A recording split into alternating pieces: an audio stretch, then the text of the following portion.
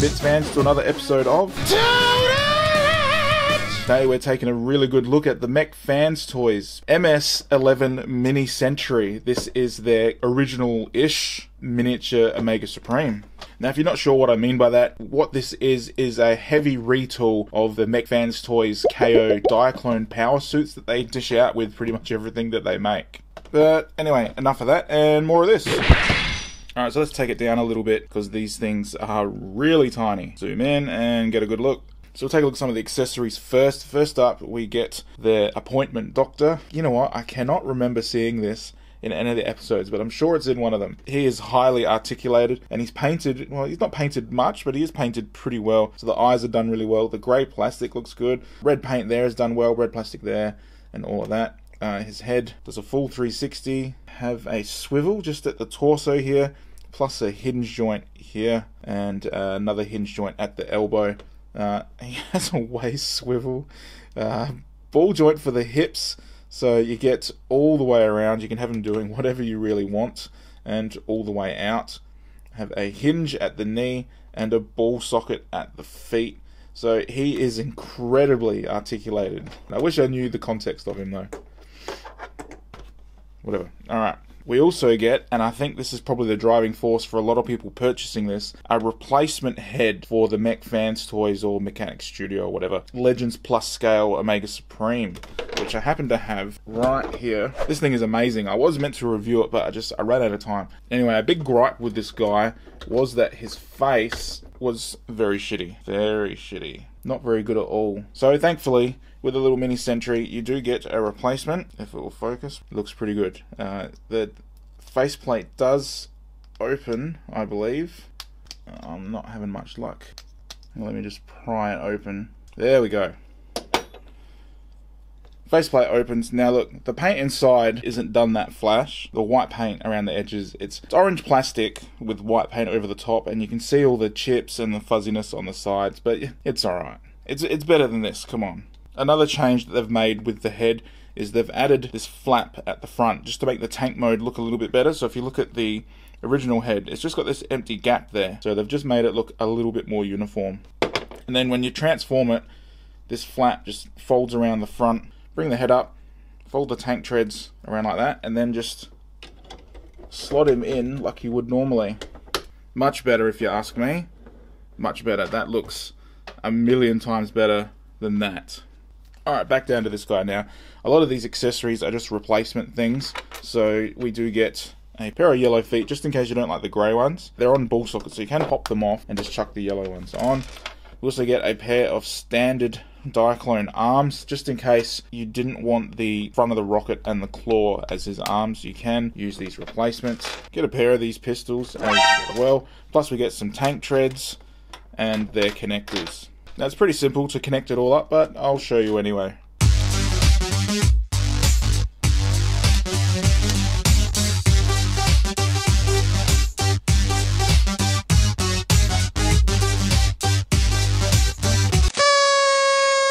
There he is, all done and looking perfect. Now, I just swapped his slippers out. I didn't really like the grey ones. I've gone from the yellow.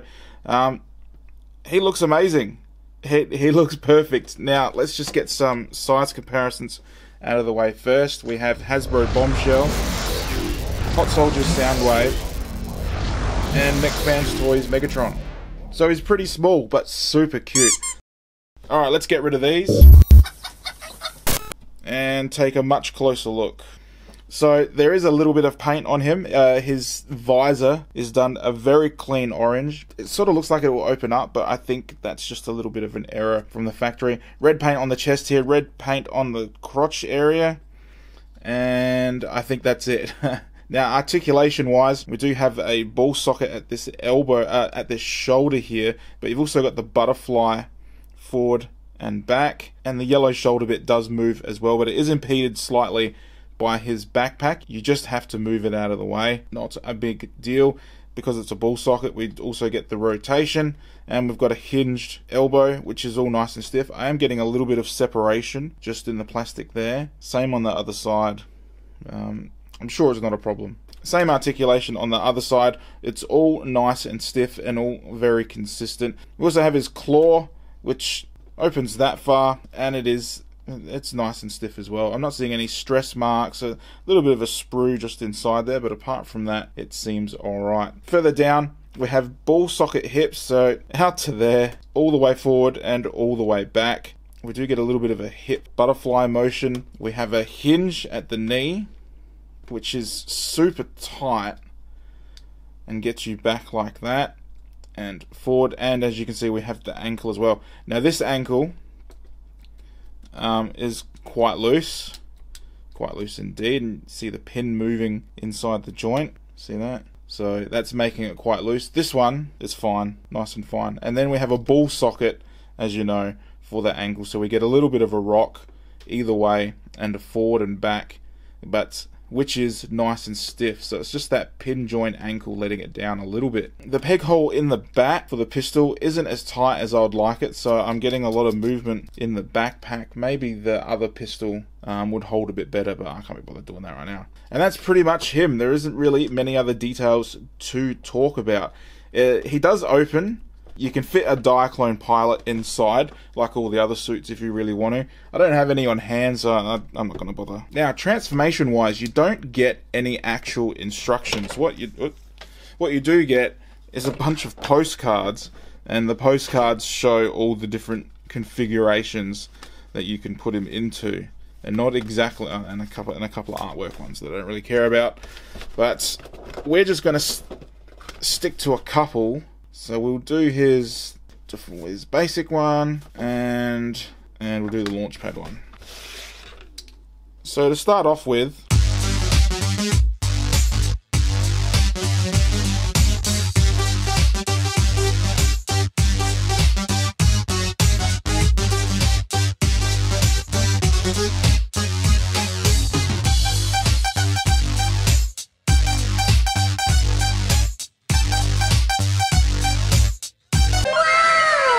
so there's the first base mode, and it's okay, I guess. It's basically just the power suit in the folded up, compressed mode that the power suits do.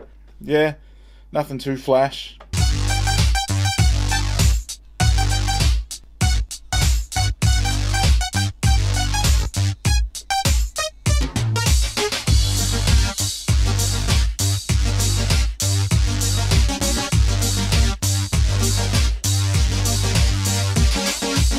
There's the second base mode. This one's probably the most interesting to me. It looks kind of cool, but yeah, I guess we're not really buying it for the base mode. We're buying it for the playable figure. It looks alright. It looks alright. They've come up with some interesting ideas. There's another one that I'm not going to bother doing, where it just sort of like a clamp thing with his feet. Yeah, I'm not interested, but that's not bad.